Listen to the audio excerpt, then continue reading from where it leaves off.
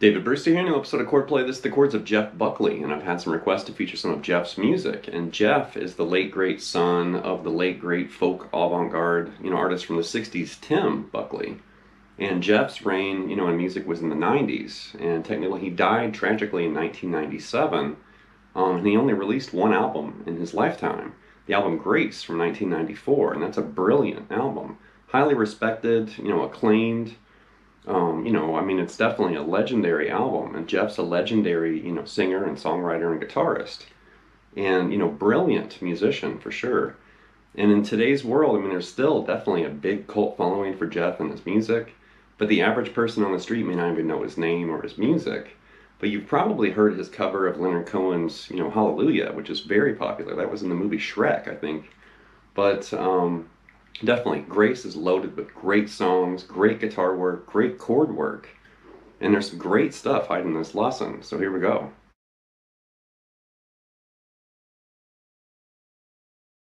So if you've heard Jeff's album Grace from '94, then you know what I'm talking about, but if you've never heard that album before, and you're kind of scratching your head like, who's Jeff Buckley? Don't take my word for it. Check out this image and take their word for it. There's quotes here from Jimmy Page, David Bowie, and Bob Dylan.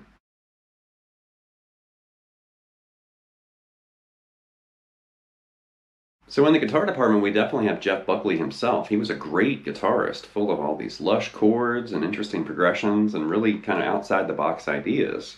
And then he also collaborated with Michael Teague and Gary Lucas on a few songs, and we're actually going to hit those songs, or at least parts of those songs in this lesson. But here's an image so you can kind of get an idea of what they look like and the songs they kind of co-wrote with Jeff.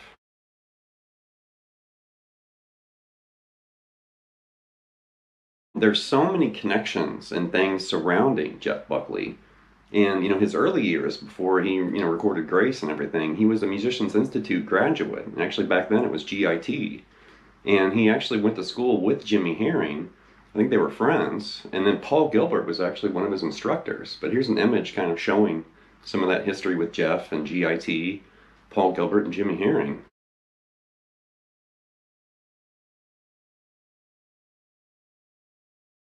So the music and the chord-based examples in this episode came from Jeff's 1994 album Grace, and I was tempted to dive into the various compilations and live albums they've released, since he passed away. But there's so much great guitar work on Grace, it was really hard to leave that album. And that album actually has like some capo, action. There's some different tunings, like open tunings. And I did put the tuning notice at the beginning of this episode. This episode's going to be in standard tuning and also drop D. So we're not going to do any of the capo action. And we're also not going to do any of that open tuning. There's like a track with, a lot of slide and open tuning. We're not even going to go there. We're just going to stay in standard and drop D. So here we go. The opening, that's the song So Real from the album Grace, and that's definitely one of my favorites. If you made me decide, what's my favorite Jeff Buckley song, I would probably pick that one. That one's definitely up there. I have several favorites though. Great song, great guitar work too. Something like this.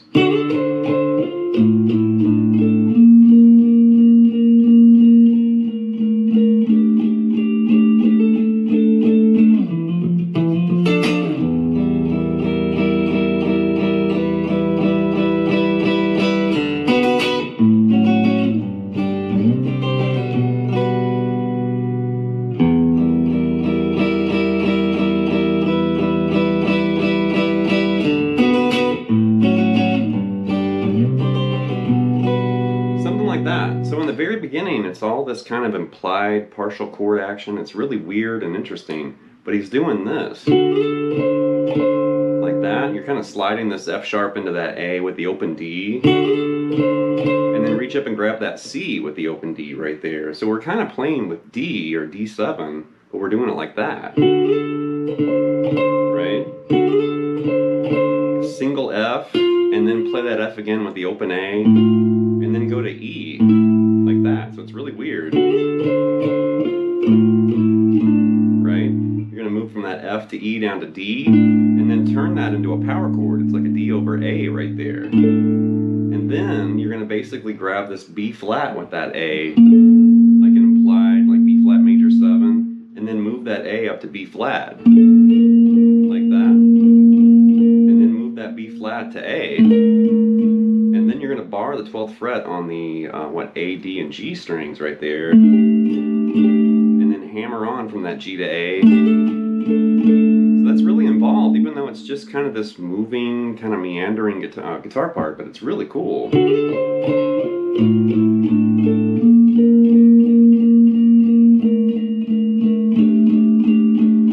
Something like that. And then you hear this. And that's really cool. It's kind of like the first actual chord. That's like an F6 kind of implied. Like that. You're kind of doing this E to F.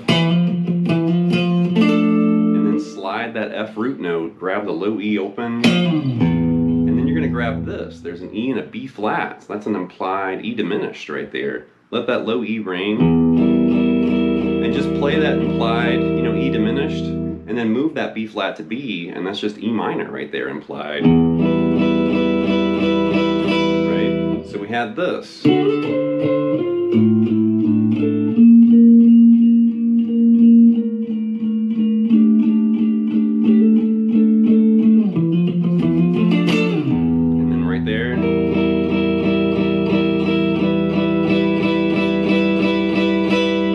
This.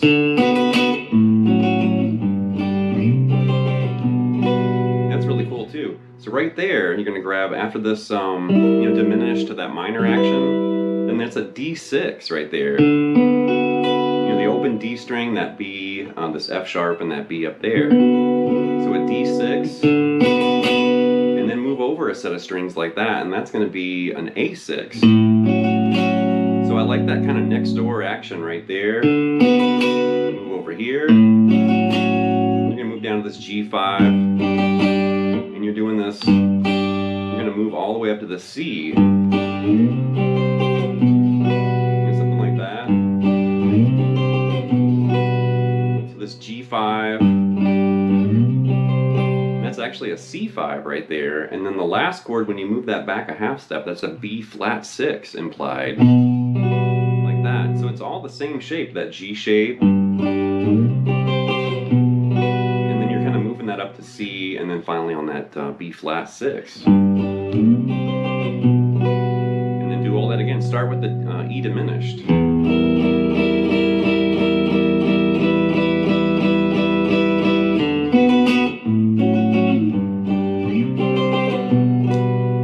If you haven't heard So Real before, check that song out. It's loaded with great lush chords like that. Next up is the song Lilac Wine, and this is actually just this ringing kind of chord workout like this.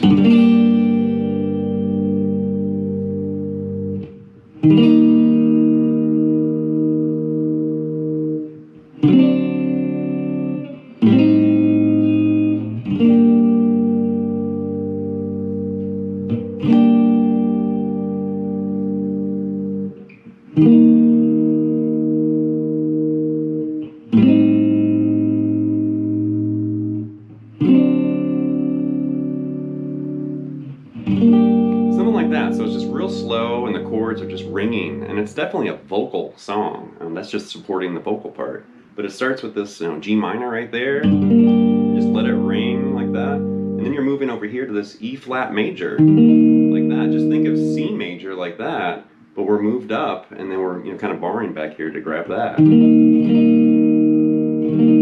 E flat major right there. So G minor, E flat major, and you're going to move to D7 right here. A couple counts on that, and then an A minor 7 flat 5 right there. And then back to that G or D7, and then end on G minor. And then you basically start with that G minor again, and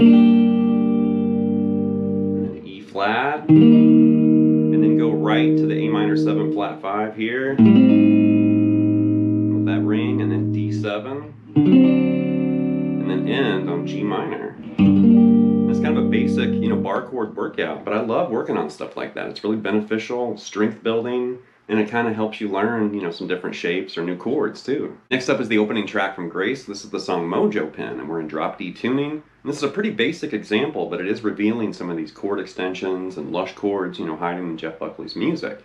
It's really cool, like this.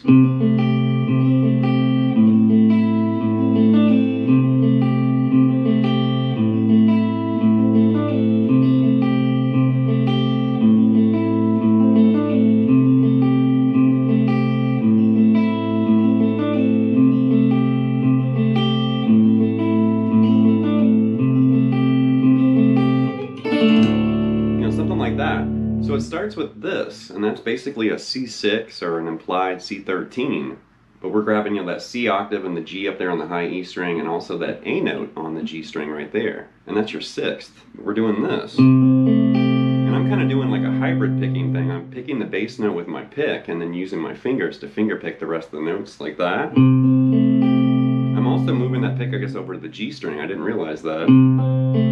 Like that. Actually just use your pick for the whole thing, or you could finger pick it too, but then that's going to move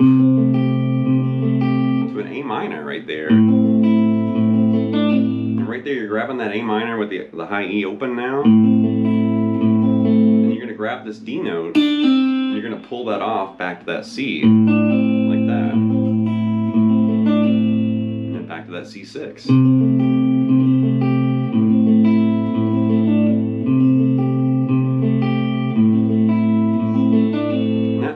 As the intro, it's also the verse, and then at the end of that pattern it just keeps repeating, and then he starts singing, and after that pattern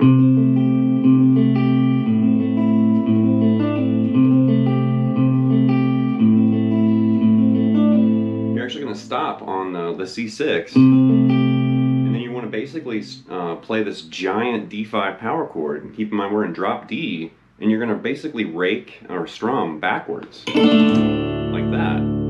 Let that ring, and then it keeps going.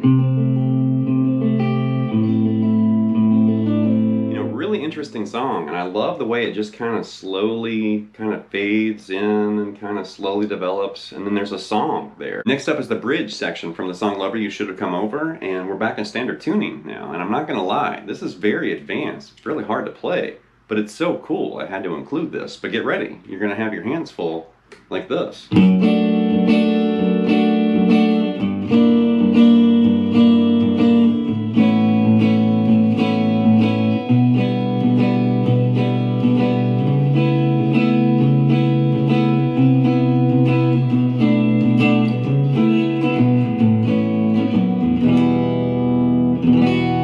Something like that. So it's all over the place, but we're starting right here, and there's this really interesting kind of rhythm, and that's a D over F sharp right here. And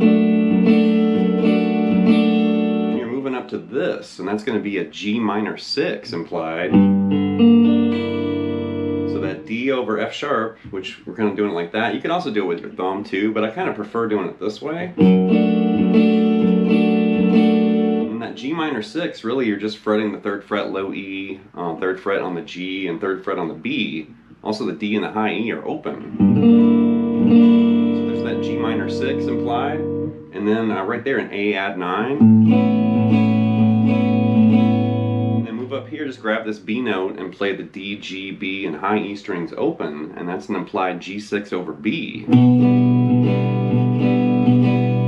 Grabbing this, so that's the 9th fret low E, 7th fret D, 9th fret on the G, B and high E are open, and that's an A add 9 over C sharp. And this is super crafty. So now you're moving over here and grabbing that B note, and then you're grabbing the C right there. Don't play the A string, but then the B and the high E are open, and that's basically C major 7 right there. That's a really cool change, that A add 9 over C sharp to C major 7, and then you're moving back here. It's like an implied, a B minor add 11, and then you're back to that A add 9 over C sharp, and then just for a second that G6 over B, and then that A add 9. just a single F sharp. I think it could be an F sharp power chord maybe. And then I'm just moving to E minor right there. And then at the end you hear Jeff play an E minor 9. Just add that F sharp on the top, like that. Like I said, that's very involved and very complicated, but it's so cool, like this.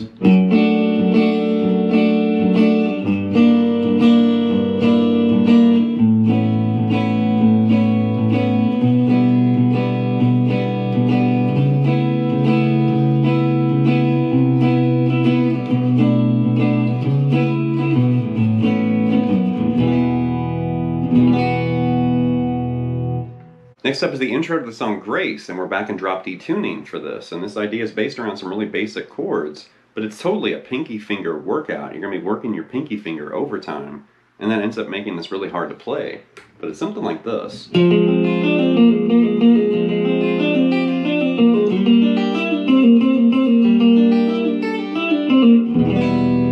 more time there.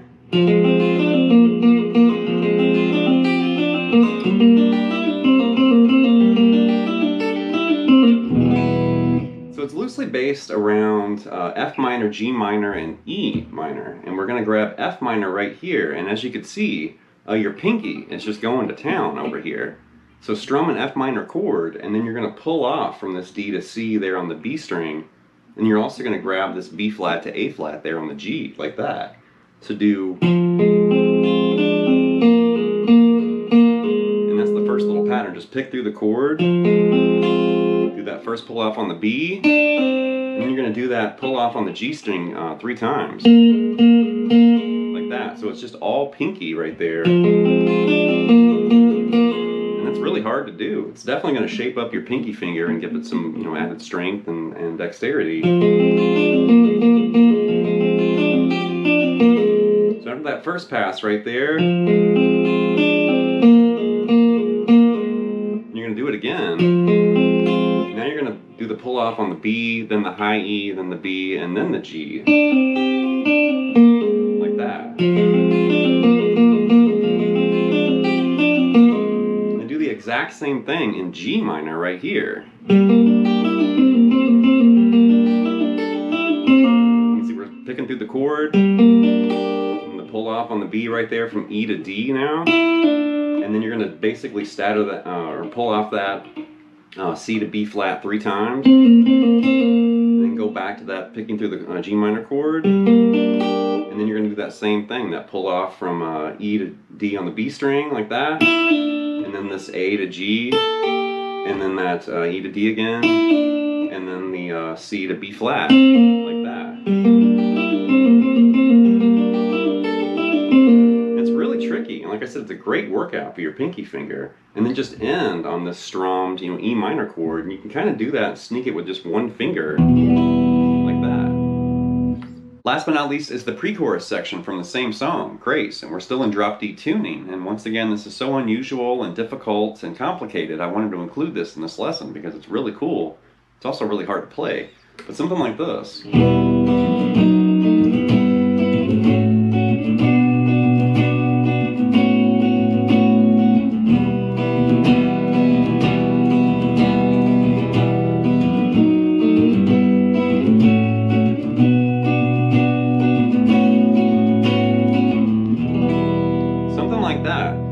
Really cool.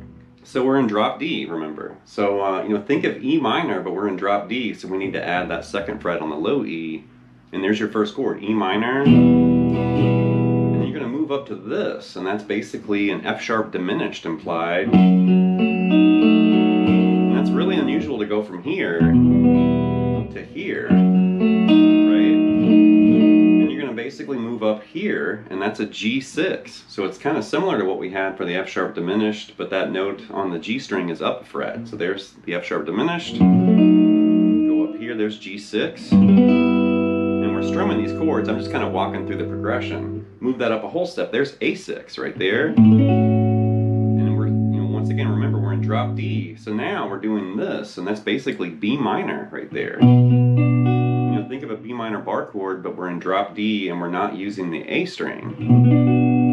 But that's B minor right there. And then we're moving over to this. And that's an A6-9 right there. You know, that open A string string, this B note, C sharp, and F sharp right there. So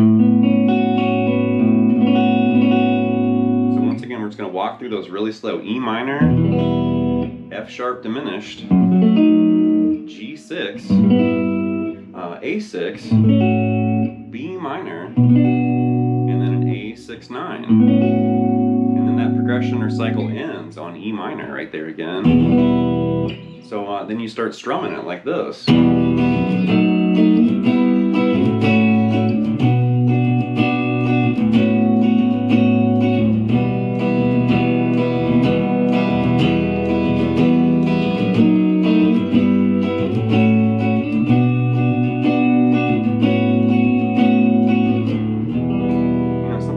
Of course, it keeps going, but that's a great song, and I love that guitar part. It's so cool. All right, that's going to wrap this episode of Chordplay with the Chords of Jeff Buckley. Definitely a very respected and talented, he was a brilliant musician, and he was really young, too. He was only 30 years old when he died.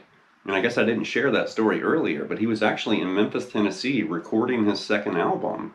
And then late one night, I think it was after midnight, he was fully dressed, and he dove into the Mississippi River, for a midnight swim. And they're not really sure exactly what happened, but they speculate maybe a tugboat came along, he got caught up in the undercurrent, and he drowned. And then they didn't find his body until like 5 or 6 days later. It's so tragic and so sad. And you can't help but wonder that untapped, unrealized potential that he had. Because Grace was a brilliant album. And I have a hunch that Jeff would have just kept slinging out, great albums after that. And it's kind of similar to other rock and roll tragedies, like Jimi Hendrix or Randy Rhoads or somebody like that. But with those players, we actually have a lot more music than we have from Jeff, because he really only had one album. So anyway, leave some feedback and comments. Please subscribe to Night Lessons, and I'll be back before you know it with more content and material. Thank you.